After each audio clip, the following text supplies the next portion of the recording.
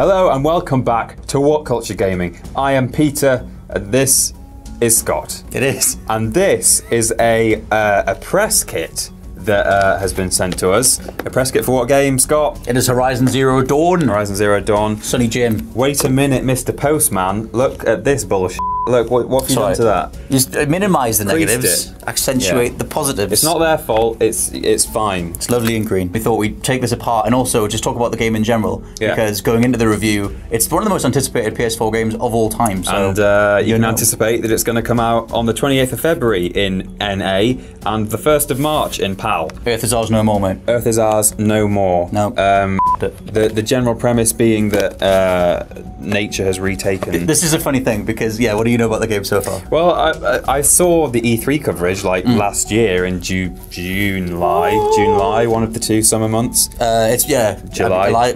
Eli? Alloy. And there seems to be some kind of disaster. And now trees have grown on everything, and there are robot animals for some reason. It's very true. That's going to be one of the finding the solution to all that stuff is going to be one of the big mysteries of the game. Okay. So this this kind of fell out of its housing. So we've got a loose CD, disc, but not to worry. Nice little bit of packaging in that. Yeah. I mean, loads. The whole thing with press kits is that it's a nice little packaged up way for the PR companies to let you know, hey, we've got this thing that we'd like you to review or whatever, and in this case, it's very nicely put together. Look at that. That's good. That's pretty good. I like it. Yeah. It's all metallic. It's like one of the animals.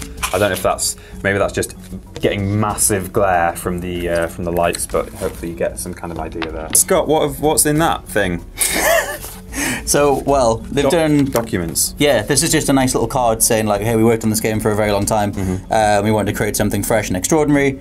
Game set, natural splendor, distant post-apocalyptic future. That's a new sort of term. What? Post-apocalypse. Oh, so there was a post-apocalyptic, like maybe kind of Fallout style. Yeah, you think of like post-apocalyptic like Mad Max. Yeah, and then hundreds or thousands of years later, things are green again. Yep, the post-apocalypse. We need an actual term for that, though. To be fair. Okay. The post-apocalypse is it doesn't exactly roll off the tongue.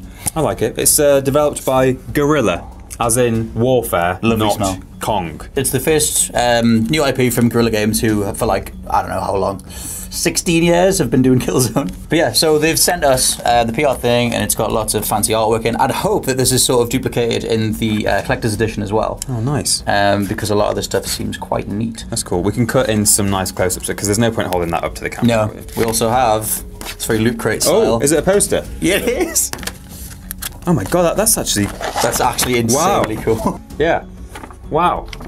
I like that. It's all the animals or robot moles.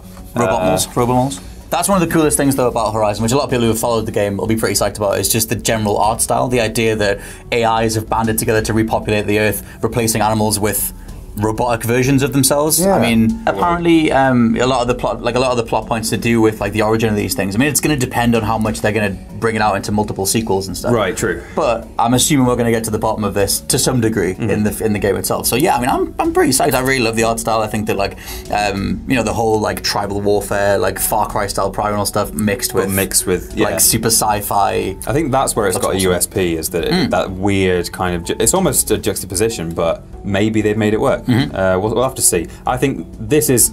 You can say this about any game, but I think in particular the proof of the pudding is going to be in the eating with this game. Like you need to. I don't think we can get a judgment based entirely off just watching the coverage. No. And you're going to have to get your hands on it and have a go. And we will be doing that. We're going to be doing a review with this disc. That very disc. Very soon. How much do you know about the general storyline? Who are you? Where do you come from? Tell me 3 interesting facts about yourself. So you're gonna be playing as this like badass tribal warrior. She, descends from this tribe called the Nora tribe. To be honest, my whole thing with this is that I think a lot of people are just going in for the mystery. It's a little bit lost in that thing. It's like, oh, what's actually really going on? So as much as there's been rumors that the whole plot's leaked, and like a few of the story trailers have shown like some human enemies behind like controlling the robots and things like that. They've hinted at that stuff. I don't want to know any of that crap. So I've stayed the hell away from the story stuff. So I know you play as Aloy/Alloy, and I know that you like do all these other things where you're in this big open world and you fight robo dinosaurs. But apart from that, that's pretty much what I'm going in with, which I imagine is the same for quite a lot of people, because the whole hook of this thing is what's really going on. Right. So in a way, everything you need to know is maybe you want to limit what you know when you go in. It's one of those games you don't want to know too much. Oh yeah, I mean, like I said, I'm kind of approaching it in a weird comparison to like Lost, where I'm just sort of like, this is a big mythology to get stuck into, potentially a whole franchise. Yeah. So I'm interested to see how much they drip feed with like, you know, the story related stuff. Okay. So yeah, as much as like I'm interested to see how it goes, I'm glad that they've held back with the vast majority of that stuff. Yeah. So that we can discover it together. But in terms of general gameplay, it looks like it's open world. Yeah, it's very Shadow of Mordor the way that it's played so far. Yeah. Lots of bow and arrow kind of action, lots of stealth, lots of hiding in bushes, tall grass, Assassin's Creed influence kind of skill stuff. trees and stuff like that. Skill trees, stuff like that. Dynamic boss battles, Far Cry style. Oh, sorry, dynamic boss battles in like just an open world. It's kind of like The Division. Every now and then you'll come across an enemy that's like super high level. You can try and take them down and get the loot that falls off them. Okay. If not, you can flee, I guess. Yeah. Well, sounds good. Ben, anything to add from the wings? What do you know about this game that we don't?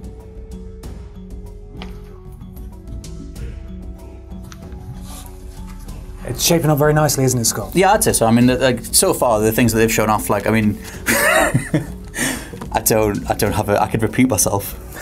We have a lot of things. For the first impressions of review, check back next week. It will be next week, won't it? Well, the embargo's on Monday, but that means I've got to play it solid from now till Monday, which is doable. Did do that for Watch Dogs 2. That's what it's going to do. That's his whole weekend. We'll see. I mean, Neo's pretty good, so... Thanks very much for watching this, and we'll see you all very soon. Just intent on sabotage. I'm not even...